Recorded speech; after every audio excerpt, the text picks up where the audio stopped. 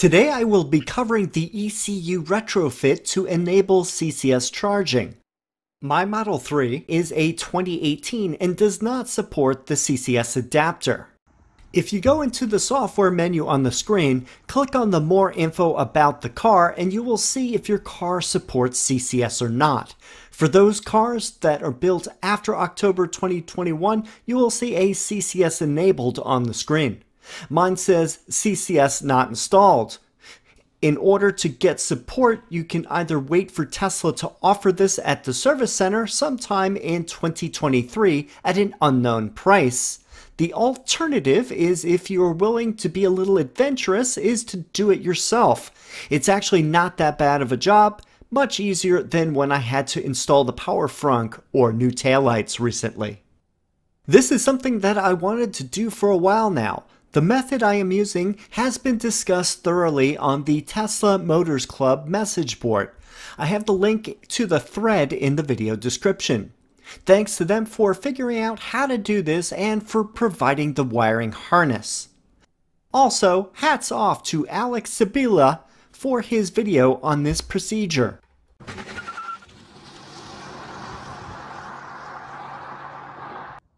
Here are the parts that you're going to need. First up is the Gen 4 ECU. I have the part number shown here, and I will also list it in the video description. This costs $140 from the Tesla Service Center parts counter.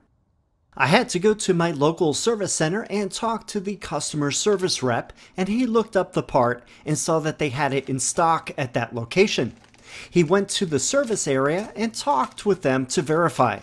He came back with the part about 10 minutes later. He then verified my VIN and then made a purchase order that got directly billed to my Tesla account. I didn't even need to sign anything.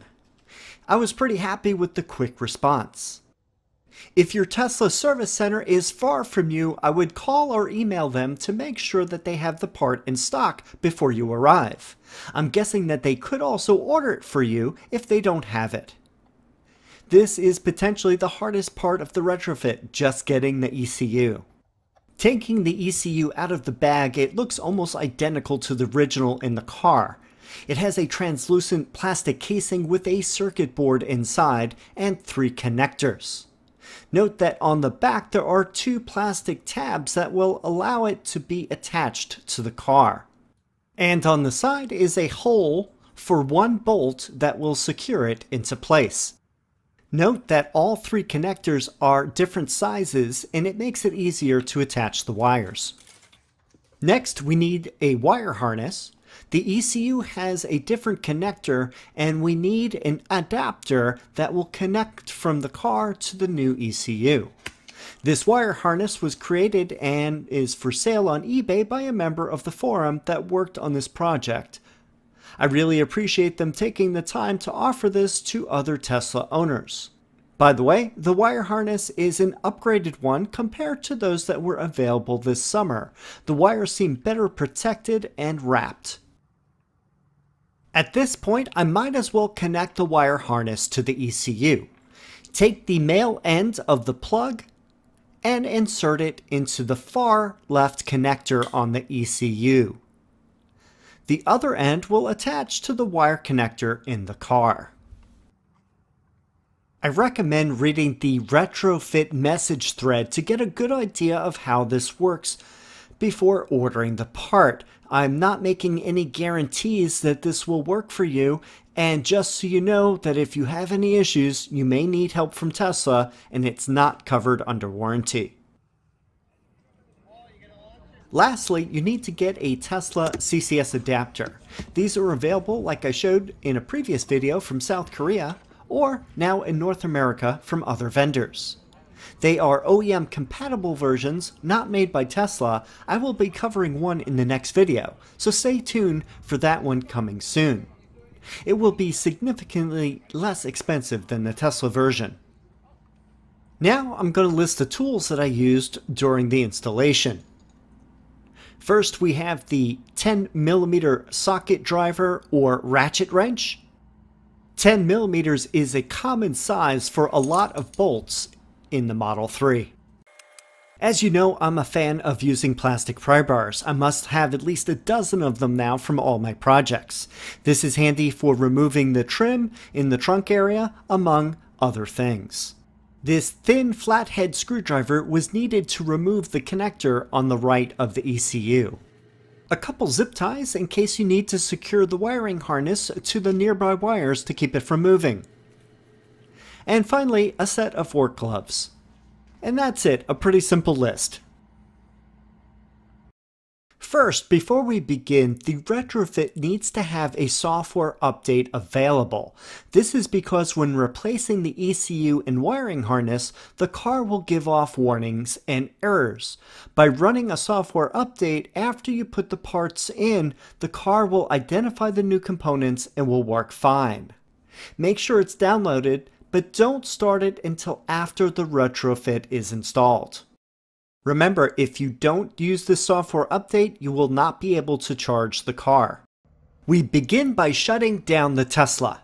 When working on the car's electrical system, it's always a good idea to power down the car and turn off the high voltage system. Before doing the next step, open the hood, the trunk, and the doors. Go to the main menu and press Safety, and then press the Power Off button. At this point, if you touch any button, the car will turn back on, so avoid touching anything. Wait about 15 minutes until you hear this sound. Go to the front of the car and remove the service panel. Using a 10mm socket wrench, loosen the negative terminal cable on the 12-volt battery. Remove the wire and place it away from any metal objects. I put it behind the plastic mount right here. Go to the back seat and flip the two latches that are on the left and right sides of the seat where it attaches to the riser. Angle the seat and lift it up. You don't have to remove it. On the passenger side, you will see a black foam pad. Remove it, and underneath there is the high voltage connector. Flip the latch on the connector and then pull it out. Place it off to the side, and then you can lower the seat.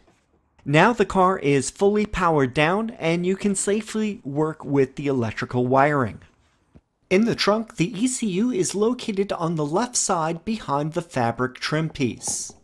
Find the trim clips. You may have more than one since I don't have the upper trim panel in my trunk. Use the plastic pry bar to pop out the trim clip. It may be easier to unplug the LED light that's connected to the panel, so I'll do that now. Pull back the fabric trim. It's soft and can be bent out of the way.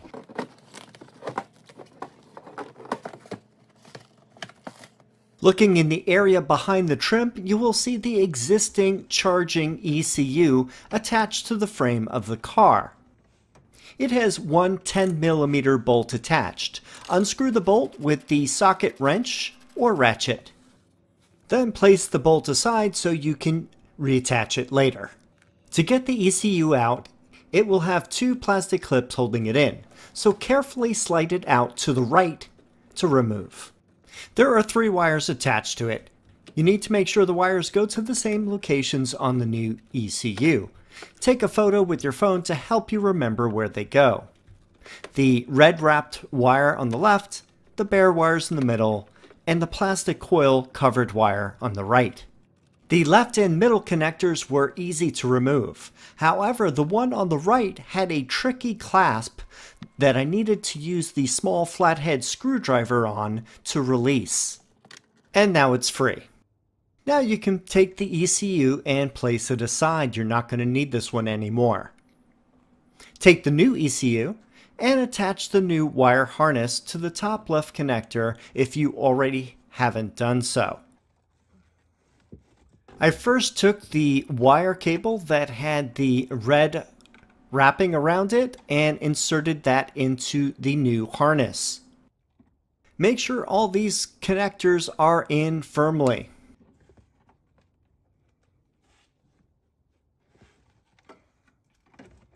Then I take the connector with the bare wires, and then I attach it to the port in the middle of the ECU. And finally, I take the wire with the plastic coil covering and place it into the right port on the ECU. Slide the ECU back into place on the car body with the two plastic clips. Once it's solidly in its position, find and attach the 10mm bolt and tighten it again.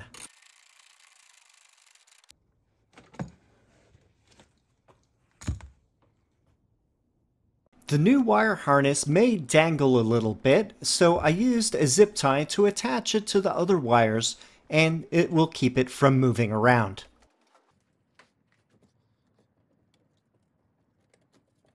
Carefully fold back the fabric trim so that it fills in the pocket well and lines up with the edge of the trunk weather seal. Adjust as needed to get everything to fit back into the original position. Be careful not to pinch or move any of the wiring. Don't forget to reinsert the trim clips into the trim panels into the trunk frame.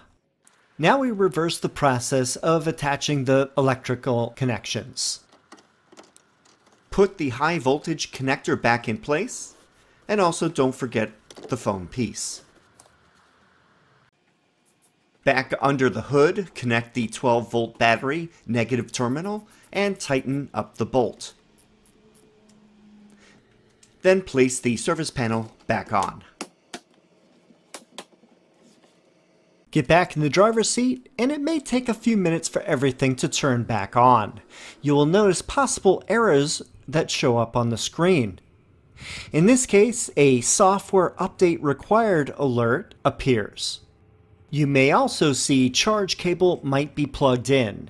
If you press the charge cable is unplugged to confirm that there's no charge cable attached. In fact, you should still be able to drive the car even with these errors. Which is the reason why we want to run the software update. Proceed with the software update that has been queued by the car.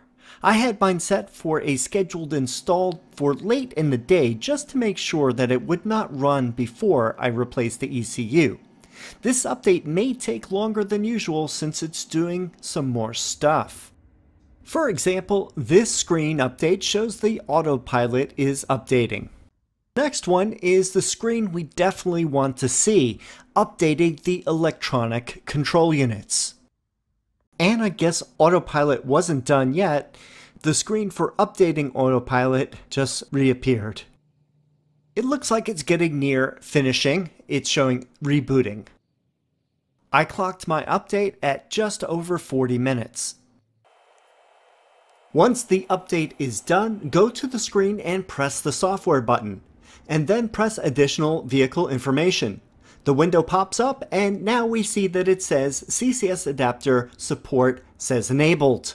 Congratulations, it works. At this point, I will do a quick test to make sure that the port is working with regular AC charging.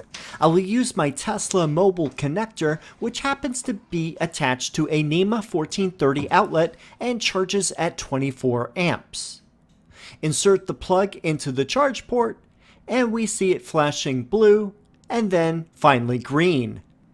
It's starting to charge. Well, that's it. The process worked and the software update mated the ECU to the car. In my next video, I will cover a Tesla CCS adapter alternative for much less cost. I'll stop at a 350 kilowatt CCS station in my area and see how fast I can charge. So if you don't want to wait for the official Tesla retrofit service, this is a method for you to use. The toughest part is acquiring the parts.